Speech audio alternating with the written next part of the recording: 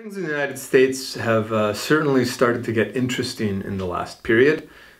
We've seen over the last couple of years the rise of this very important and very interesting movement, Black Lives Matter, which is finally bringing to the forefront the question of police brutality. The question of racism is now on the agenda in the United States in a way it hasn't happened before. And of course, on the political scene, you have all kinds of chaos and very interesting developments. Now, not too long ago, people used to think that revolution and pre-revolutionary situations were things that only happened in places like Venezuela or Bolivia or Greece, but it doesn't happen in places like Britain or France or Italy, and certainly not in a place like the United States.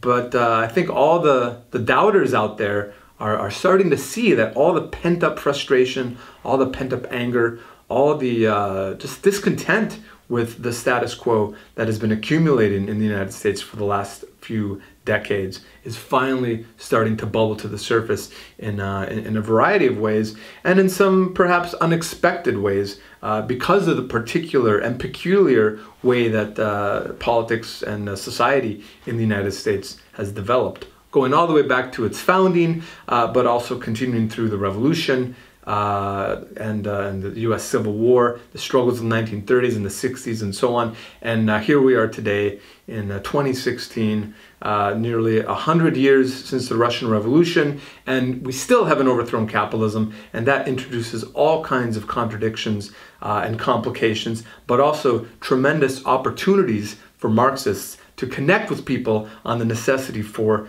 the socialist revolution and the socialist transformation of the world, including, of course, the United States, which is an integral part of the world system. Now, politically, a lot of people thought that, the United States politics was kind of a joke, especially during the George Bush years. There was a lot of, mocking of the United States. When Obama was elected, there were a lot of expectations, a lot of hope for change and so on. But of course, being a capitalist politician and defending capitalism and imperialism, he ultimately carried out essentially the same kinds of policies as George Bush, and there was a lot of disappointment and discontent. Now, as Marxists, we've always explained that if you follow a lesser evil approach to politics, i.e. if you vote for the Democrats, who are considered the lesser evil because of certain concessions that party was able to grant in the past in order to stave off social unrest, if you elect the lesser evil, eventually that's going to prepare the conditions, because of the discontent with the failure of that party to actually do anything for the working class, because it's not a working class party, it's a capitalist party, it used to be a slaveholders party. Because of that discontent, eventually you could have the rise of an even more vicious right wing coming to power. And now in the United States, you see this reactionary Donald Trump, who is now actually tied in the polls with Hillary Clinton and could potentially, based on what happens in the next few months, become the next president of the United States, which just a few months ago seemed completely unthinkable. The Republican Party, the party that was founded in 1854, the party of Abraham Lincoln, the party that waged ultimately a revolutionary war against slavery, has now been taken over by someone like Donald Trump. And then there's crisis in that party. And one of the key pillars of U.S. capitalist rule in the United States and around the world is in a very deep crisis. And of course, on the other side of the spectrum, for lack of an alternative, because in the United States, because of the way things have developed, we don't have a mass workers' party. We don't have a mass socialist party. The left-leaning part of the working class and of the youth have been compelled to support the Democrats as a lesser evil, so to speak, for many, many elections.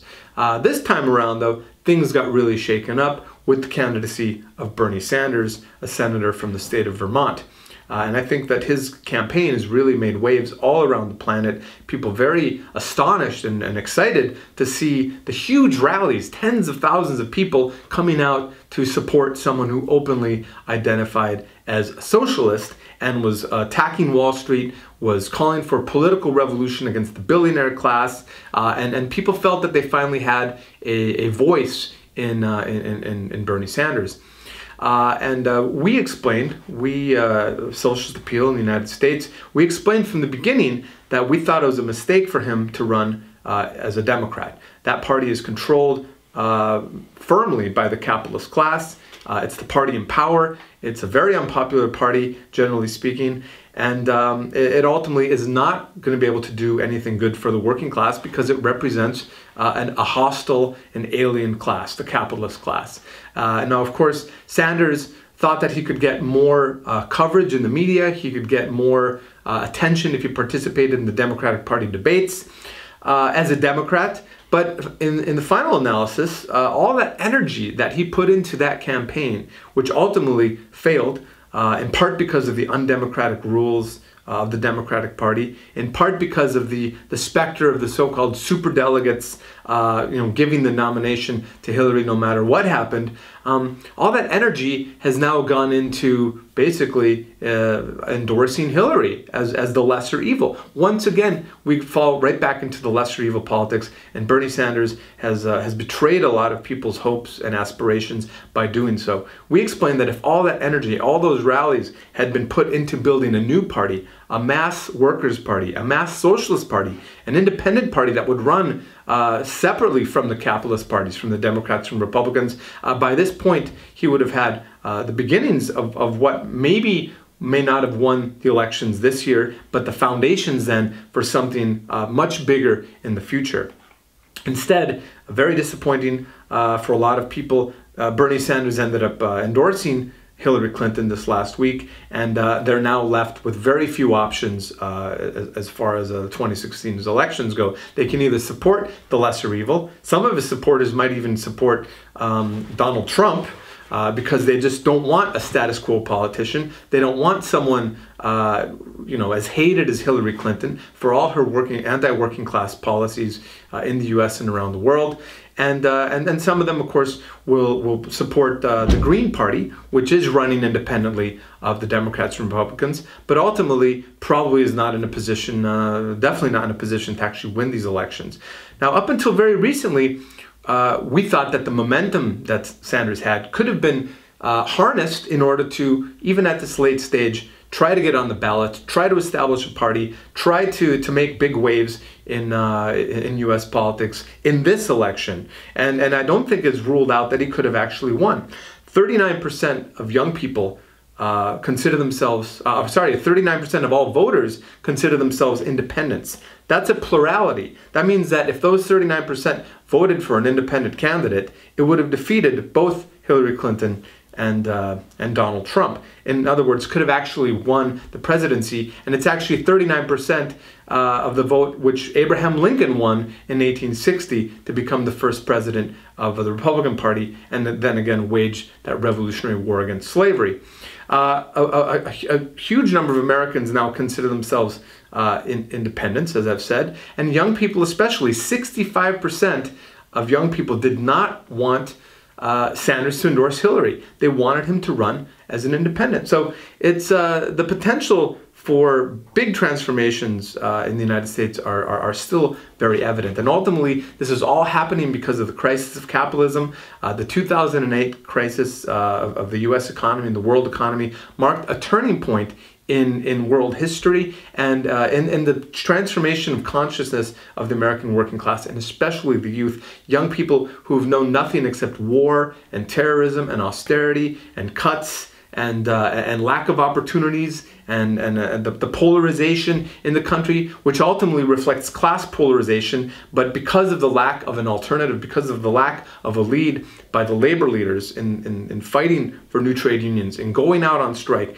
in increasing wages, and building a political party of, by, and for the working class, you see the polarization taking all kinds of strange forms, including on the question of things like of racism and so on. You see a layer of the working class who can sense the decline of U.S. capitalism and U.S. imperialism. They fear the consequences of this, and therefore they become more conservative. And the root of conservatism ultimately is the desire to hold on to what little you have, to conserve what you've got. And in the face of all these changes, these scary changes, many of these people become susceptible to the right-wing populism and demagogy, the anti-immigrant, the Muslim statements that Donald Trump has made, and so it's a very confused situation, a very complicated situation, but I think in the grand scheme of things, things are very clearly headed towards the left in the United States. It's not going to be a linear process.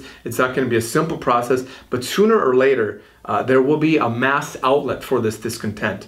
You see the beginnings of it, again, with Black Lives Matter. You see the beginnings of it with Bernie Sanders' campaign. And all these different streams of struggle and of discontent and anger are eventually going to converge into one raging river of class struggle that's going to transform the United States and transform the world. So keep an eye out on events in the United States. Bernie Sanders' endorsement of Hillary Clinton is not the end of people's desire for a political revolution, for a social revolution, the desire to fight for a completely different kind of society, a society that is absolutely possible based on the technology, based on the superabundance that already exists or potentially exists on the basis of capitalism. Once that's unleashed from the profit motive, all kinds of transformations of how people live, of how people interact, of how people see each other, how they work, everything that we do is going to be transformed.